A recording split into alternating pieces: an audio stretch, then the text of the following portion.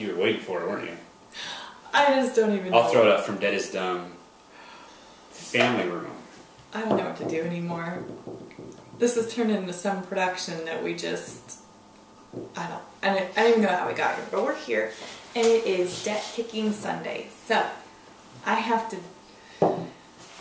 unfortunately do this with this guy who just followed me home. Okay. What's up? Sorry if we annoy you in advance. It's kind of the moods we're in. Once again, this is all free advice. Okay, guys, so we've got... Hey, you do not need that. That will drive me crazy. I'm good. That drives me crazy when the video is on. Can I edit this? No. Give it to me now. Here. You leave it there? Leave it alone. Back off. Back off. Do that with your fat fingers. Okay. So, what we have this week are, we are loving your guys' comments, and I love that in your comments you're starting to have comments with other people, which it's awesome that we've started this chain reaction. We're enablers. So I love to see you guys talking to each other. Your victory stories are awesome. Keep sharing those, please. We're social butterflies. How am I supposed to follow that? That's it. Why don't you read a question? No, go for it. No, they hear me all the time. What? This question right here. How do you motivate yourself to... Slow. How do you motivate yourself to start baby steps? I try not to buy wanted items when I am out, but it is hard for me to say no, even with my children. And what do I do with extra items that I do not need? Such as toys, clothes, makeup, anything like that. What do you do with makeup that you do not need? My 4-year-old wears it for me. That's a good question. So, how do we motivate ourselves to start baby steps? Guys, we were not always in a happy position. We pretty much got thrown a Financial Peace University kit. So when you join Financial Peace University, Dave Ramsey's, you pay $100 and you get this lifetime kit. In it comes books and workbooks and tools that will help you get off of credit cards and get onto cash. We had our heels in the ground and we did not want to do it. We did not want to do it. And it finally took a friend throwing a kit at us and saying, here you go. We have a spare kit. So we couldn't say no. So that's how we became motivated to start the baby steps. Not exactly a great story, but we were seriously in such a sad, dark place that there was no motivation. We were just drowning and miserable. So when we signed up and we went to our first Financial Peace class, it was not a happy thing. No, the dude told me to get rid of my stuff. Yeah. Our motivation came just by, I would say, signing up for a Financial Peace University, and each class, it's a motivating program. And so each class, you feel like you're making progress just by the changes you learn. And if you show up, you do the program, it works. And you implement them, yes. If you don't do it, it doesn't work. You start to win. And then you have little mini breakthroughs, and that keeps your motivation going. And that's why he breaks it into 7 baby steps. And so I would say best advice, best money you'll ever spend is go to take a Financial Peace course class near you. Go on daveramsey.com and then you can find a class. There's a classes button on top and you can scroll down and look for a class near you. But definitely being surrounded also by a group of people who are in the same boat as you are, going through the same issues, hearing their stories. How could you not be motivated? It was fantastic. So, and then once you get started, you write all your stuff down, all your bills, your debts, and all that good stuff, and then you just start his program and his plan, and then it's all on paper, and you just work it out. It will change your life, you guys. I promise. It's really hard to, I mean, you've heard us talk about it. It's really hard to accept that you're in the place where you're at, and that just to kind of accept the stupid tax, Dave Ramsey calls it. And 99.9% of the time, it takes more than a day to get out of this. It's hard. It's not going to happen overnight. It didn't take a day to get into it. It's going to take more than a day. So if you're in it for quick results, it's not going to happen.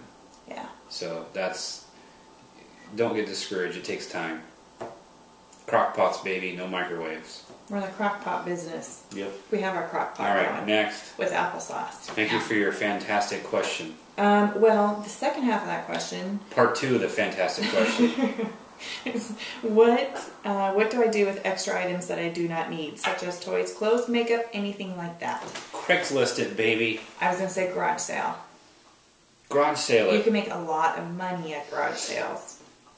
Don't list prices on your thing. Garage sales are the last step before Goodwill. the dump. It's not like I want to make $40 on my holy PJs I don't wear anymore. It's more of a 25 cents the next step before the trash can. Mm-hmm.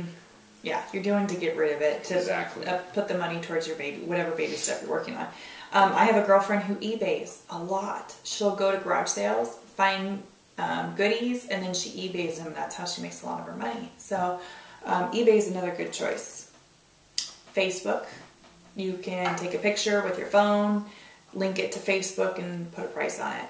And then everybody on your Facebook page gets whatever it is that you're wanting to get rid of. So those, I hope, are some ideas that will help you out. But garage sale by far, the garage sale is what got us our emergency fund, our baby emergency. Our second emergency the little fund. Cute baby emergency. Do we have to keep telling that story? I just said second. Some of us pay a little more stupid tax than others. We need a video with stupid tax, so you know. Stupid tax, you guys know, it's like when you do something stupid and it just costs you money. And you just know it was stupid and you learn from it. I learned. Stop All right. it. Okay, next question. How do you get rid of a car that has negative equity? Abandon it. Okay, next to the spouses not being on board, he's over here in his own funny world. We get asked this question, guys, a lot. There's a lot of you out there with cars that maybe you've paid stupid tax on and they're negative equity. What do you do? This is a hard one. There is no feel-good best decision here. It's most of the time it's a bad decision. It's just choosing to better the bad decision. And it's going to hurt. Because if you're upside down, there's no way you're going to get out of that. At some point, you're going to have, if you have to get rid of the car, you sell the car what you can get rid of the car for, and then if, say, the car's worth $15, you know you $15? can $15,000. I want a car for $15. The car you owe $15,000 and it blue looks at $12 and you're not going to get $1 more than $12, and you sell it for $12 and you just have to take a check to the credit union for $3,000. Okay, you kind of said that a little bit fast. Let's break it down in women's Do you want to get the finger paints out? Okay, I can relate to that. Guys, if you say a car, okay, you've got a car loan for $10,000. You've already had your try. I am not editing this. This is a one-taker. Okay, so you have a car for $10,000. It's worth $8,000. You sell it for what it's worth to a private party. The eight, but you cannot give that title to that private party because the loan is not paid in full yet. So you have to take out a personal loan from like your credit union for the $2,000 to make up. Or if you have that $2,000 cash, you would get rid of that. But more likely when you go to the credit union or wherever the title is, you just say, I'm get rid of it for $8. I know I owe $10. I need to work that on the side on my end of it, but they need to have the title. Yeah. And that's what you do. Because soon you will be a lot more than $2,000 upside down. If you're $2,000 next year, you're going to be $4,000. It's going to depreciate faster than you can make payments on it. Yes. So get out of it. And do not... And pay cash for your next car. Yeah. Because until you guys get out of it, it could seriously derail you from making progress in your baby steps. Mm-hmm. So if you're on the fence, should I or shouldn't I sell the car and get out of it? Take your stupid tax, even if you don't have $2,000. It's just your stupid tax you have to pay, and move on. And don't ever lease a car, ever. Ooh. And if you're in a lease, get out of it. Cash.